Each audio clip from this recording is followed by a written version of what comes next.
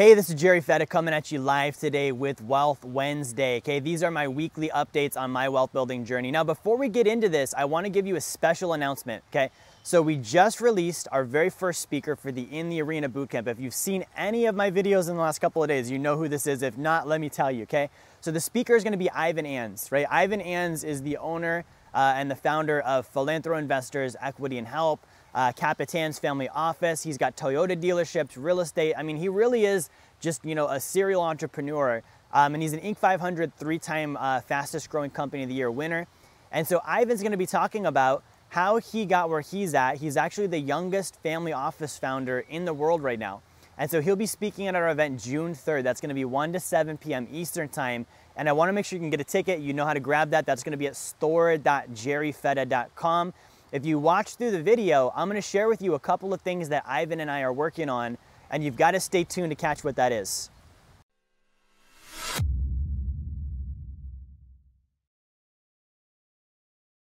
Welcome back to Wealth Wednesday. So I'm giving you my weekly update this week, right? So, it's been one of those times for me where I almost don't even remember what happened in the last week. If you've ever had those where you're just like, okay, it's been a week, like a lot of things happened, what all went on, right? So this is good for me just to kind of like figure, what was my week like and share that with you guys, right? So right now with the company, with Wealth Dynamics, we've really been focusing on building our endorsed wealth mentor team.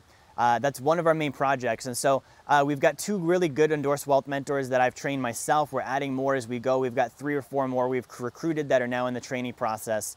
And really the idea for me on the endorsed wealth mentors, I talked about this before, was to create that one-on-one relationship with all my clients, right? So when I first started, my successful action was always direct customer service. Like if anyone's ever dealt with me one-on-one, the service is phenomenal, right? I take care of you. My attitude is great. I'm quick to respond. Anything you need, I get handled for you. And so that really is my culture. And as I grew, I brought in other people. Obviously, other people have their own cultures, and that was not necessarily the culture of everyone else. So to be honest, when I looked at it, right, my experience this last year is rebuilding my company, and I looked at, wow, okay, this is different. Okay, we don't have the same experience that I used to bring to the table. That really is something that fell out. So the endorsed wealth mentors is a way of us giving the client that one-on-one relationship so that they do have that experience. Right, and then that moves them through like, hey, what's your next service? What can we help you with? And that really helps the business grow from bringing clients in on new services as well. So that's been a huge focus of mine. And it's been kind of fun. I've gotten back in the field myself on doing sales, doing recruiting, doing some of the stuff that I started out with. And I guess for me, like talking about like in a rebuild phase, you've got to go back to the things that got you there, right? Like you're not going to rebuild. Like if you're trying to rebuild something right now, or you're trying to build something, like directly get involved with it. You can't be this ivory tower, off at a distance, watching everyone else do the work and supervising, right? Like the best way to do it is lead by example, and the best leaders did lead by example. They got their hands dirty, right? And so it's this old adage I learned of I, we, they, right? So when you're building something, that whether it's a company or a family, I do it all myself first, right? I'm gonna do it. I'm not really expecting anyone else to help out. If I've got other people, really they're in the learning phase, I don't have this giant, like, okay, they're going to take over and win the game. I'm still going to do that. Okay. Then it moves over to we, right? We means I'm still doing it and also they can help now. Right. And that's really kind of where things have been at for me in the last couple of weeks. And finally it becomes a them where they're doing it. I'm helping them, right? Other way around. I'm still there helping, but it's them now. And so that really is what I'm trying to build out. And this is something that, you really, for me, I think should look at with every area of your life is like, okay, I'm building a family. It's I, we, them. I'm building a company, it's I, we, them, right? I'm building an organization, it's I, we, them, right? So that's the first thing. The second thing that we've really been focused on is, for us is improving our margins, right? It is a business. I'm just gonna be upfront with you guys here. Cash flow matters, right? Cash flow means you're making profit. If you're in business and you're afraid to talk about profit and you're not making profit, you're not gonna be in business for long, right? Profit is actually senior to everything else. If you don't have profit, you can't stay in business long enough to help people.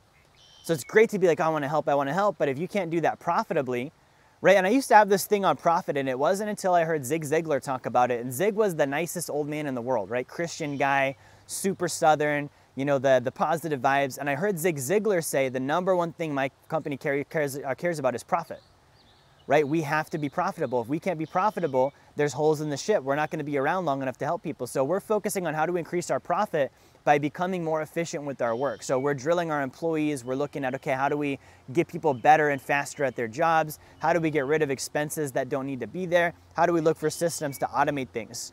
Okay, and in a wealth building sense, like, you know, you're thinking about, okay, in a company profit, what does this look like for maybe someone that's investing? That's your passive income. That's your cash flow, right? I borrow against my sacred account. I put that into a deal that's paying me every month. The difference, that spread, is my profit, and I want that spread to be as good as I can get it, right? So we're looking at right now doubling the profit margins in the company and really focusing on those efficiencies. Okay, and then we just released our event. I talked about this at the beginning of the video, and for me, this has been, you know, looking at the last 6 months, I realized, you know, my network is not as strong as I'd like it to be, right? I had a lot of people that, you know, I was the top guy. You know, they looked up to me. They wanted to be with me. They wanted, you know, time with me, benefit from me, favor from me, you know, to go out and hang out with me, whatever it was. And so I wasn't really getting a lot out of those relationships, right? And so when I look at it now, I'm like, hey, I need to be doing that with other people that are above me. So for me, this event has been great because it's people in my network that I can do that with. I want to spend more time with guys like Ivan Ants. Okay, I'm going to give him a lot of attention. We created a great highlight reel for him, and we're giving him service because that shows, hey, we're valuable. We want to level up to where you're at, right? And I think that this is important because, and it's not even unique what happened to me. Think about most people's lives, right? You've got your family, you've got your friends. They're either at your level or below your level. Very few of us have people that are above our level. And so the opinions we hear are either the same as ours or worse. The ideas we get are either the same as ours or worse, right? The accountability we get is either the same as what we already have for ourselves or worse. We never really have this, like, let's look up and let's see what out there is different and makes us grow. Okay, and the shame of it is most of the time when people do look up, they tend to criticize to make sense of why this guy's here and I'm not. And so, like, we never actually say, okay, good, this guy's winning, this gal is winning, like, how do I get connected with them? How do I learn from them? How do I grow the way that they're growing? And that does mean that I need to spend time less with the people that are at my level or below because I'm gonna go spend it with people that are higher. And so this for me has been the event, right? Really getting with, you know, high level people, 1%ers in their fields and their industries, and leveling my network up and forcing myself to grow and reach and say, okay, good, I'm gonna play at a bigger level now. Okay, instead of being at the guy on top, I now wanna be the guy at the bottom. I wanna be working with people that are all better than I am and I'm trying to get to where they're at. Okay, I don't wanna be this, you know, king of my own castle and everyone else is trying to get to my level and I've got no one pulling me up to the top. Right? So that's really what I've been working on. And with that, it's been, you know, a really fun experience. It is a lot of work. I'm putting in a lot of hours, probably more than I've used to before. I'm working till 10:30, 11 p.m. at night. And it's just been great building and seeing the results. And it put me at cause. Here's what I want to end on. It put me at cause over my destiny. Right? When you're working with a team and they're not doing the things they should be doing, which is what I had experienced before, you get discouraged. You're like, I give an order and it doesn't get followed. I have an idea and it doesn't get executed. Or maybe we put a plan together and it only gets halfway worked through, and it's usually not everyone, it's usually one or two people that are dropping the ball and they're slow or they've got disagreement. But as a leader, and even as one of the upstat people on the team that are doing the work, it makes you feel like I'm hitting the gas and nothing's happening. Okay, I'm putting in the work, I'm not seeing a result. So like I had to rebuild, which included stripping the wrong people out of my world, putting the right ones in. Right now, my group is very small from a standpoint of we're like SEAL Team 6. We don't have a bunch of, you know, groupies and stuff. We've got a core group of people that want to produce. And so because I'm leading that charge and we're all putting the work in, we're seeing the fruits of our labor. There's nobody stopping us from experiencing our own results. And that's a really refreshing feeling because it makes you feel like you're at cause. I hit the gas pedal and the car actually moved.